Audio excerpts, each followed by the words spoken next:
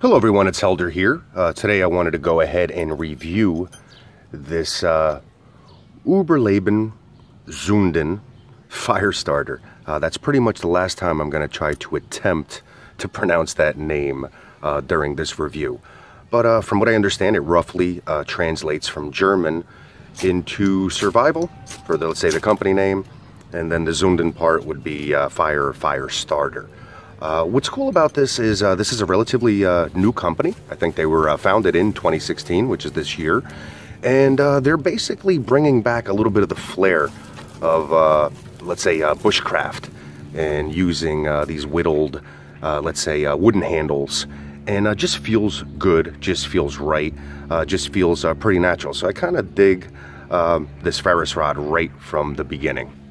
So basically what we have is we have this ferro rod here, and we have a piece of steel. What's cool about the little inclusion that they have here, it has a little bit of a ruler, it has a bottle opener, has somewhat of a little hex configuration here that I'm sure you can use for something, a little bit of a scraper here at the end that you can use for all sorts of stuff, either wood or even roughing up your tinder to be able to catch the spark a little bit better. So what this ends up coming with is it comes with the actual rod, comes with lanyard that I'll probably end up replacing with 550 cord as usual, and it comes with the piece of steel that we went over with before. And what I want you to think about also is when this does come straight from the manufacturer, there is some type of lacquer or paint that's on here that we want to go ahead and scrape off so that it starts to expose the actual ferro rod that's underneath. You can tell as that silver part starts coming up. So you want to make sure that you go ahead and do that.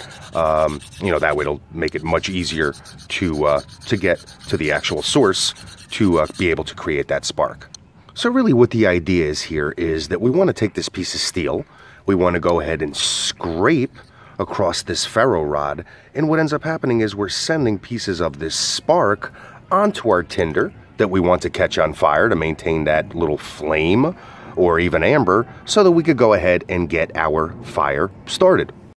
So right now I'm actually in my backyard, I'm in my little fire pit here, and it's something that I suggest to our natural training center members. We live in cities, so instead of having an excuse and saying, well, I can't really build an open fire in the local parks or in the city parks or anything like that, so I can't practice my fire building, well, get yourself an inexpensive or build yourself an inexpensive fire pit, put it in your backyard, and you're able to practice these type of skills. And then when it's called upon, even recreationally while you're at camp and need to do this, or in an emergency situation, you're going to bode much better because you have the experience. All right, so let's go ahead and demonstrate a few of these applications. I'm using something like charred cloth or some kind of press board fire starter or whatever that kind of gets an amber that you need to blow on and add air to then go ahead and be able to catch your bird's nest or whatever.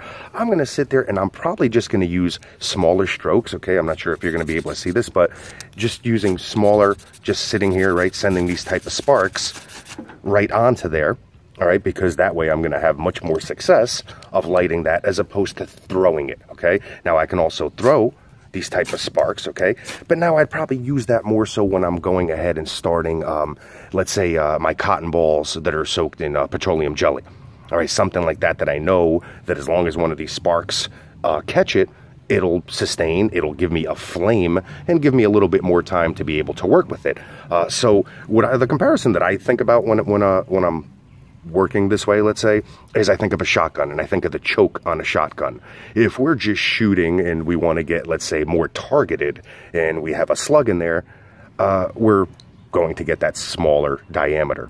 If we open up that choke and put some birdshot in there, you're going to get that spray, right, where all these little pellets end up going out, and you're hoping that one of those pellets strike your target so that you accomplish the mission. Very similar to what we're doing here. Up here, I'm sending that the birdshot, so to speak, right? And just kind of sending it from up above. When I'm down here, more targeted, right? Working on the actual slug part, as far as that analogy goes. So hopefully that makes sense. This fire starter actually came with some of this jute twine, which is a great little fire starter also. So I'm going to go ahead just for the demonstration purposes and break some of this up, and we'll go ahead and see if we could get a spark to catch it on fire. All right, it's windy and actually wet. That's why I actually put this masonry stone in here to create the bottom that's soaked and keep it a little bit separated. But now the wind, of course, is messing with me. But you can see I went ahead and opened up this twine Almost looks like strands of hair now. So it's nice and open up, bigger surface to be able to catch a spark, and at the same time for the oxygen to be able to do its thing while it's in there.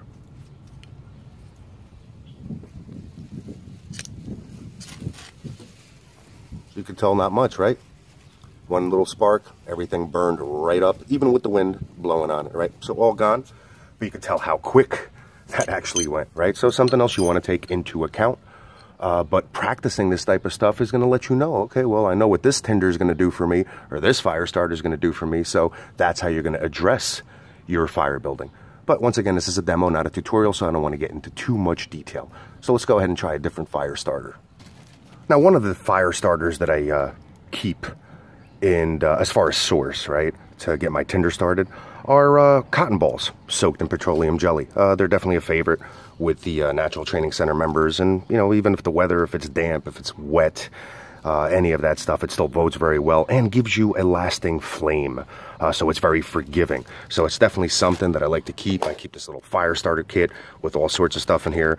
The petroleum jelly, keep them in a little Ziploc. That way they're always with me. And I want to go ahead. Now here is where I'm going to shoot, let's say, the birdshot analogy, right? So I'm going to go a little bit, and I'm actually sending those sparks so that one of them will go ahead and hopefully catch. Let's give that a shot. So there we go. Hopefully you can see the flame going. Now look how much longer that's going, right, than what we actually had going with the twine. And that's going to give us some time to go ahead and catch this little bird nest. Sorry for the purpose of this demonstration. I know it's sloppy, but I'm looking through a camera, so it gets to be a little bit of a pain. But you get the gist of it, right? Beauty about these ferro rod, and combining them with the right fire starters. Even with this windy day, you could tell it's still going. Not adding anything in the fire starter is still really what's ignited. So keep that in mind. Now, once again, been a few seconds, our fire starter is still going. But now if I wanted to go ahead and let's say I have my solo stove here, and if I wanted to go ahead, for the purpose of this demonstration, and move that cotton ball for multi-purpose fire starting, so to speak, I can go ahead, pick it up, bring it over to the solo stove. You can tell it's really still going. And that should work its way down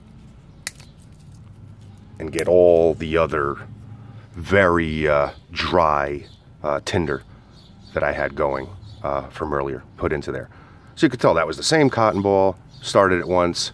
Let's say theoretically could have started this fire with it, brought it over, started a second fire with it, all from just some stuff I had laying in a bag and our very trusty ferro rod. So once again, if you're looking for multiple ways to be able to start a fire, even if something is just a backup, of course I carry a ton of matches and lighters and everything else. This is more of a last resort, so to speak, but it's also a skill building thing. So I have a lot of fun just going out there, doesn't matter how many matches or lighters I have on me, and just going ahead and practicing, because then if I really do need that skill in an emergency situation, it's there. All right, I'm not going to learn it, you know, on the move, so to speak. So I really like the way this feels. I like the way that it works. Hopefully this review showed you enough for you to see if it's the right one for you to add to your go bag.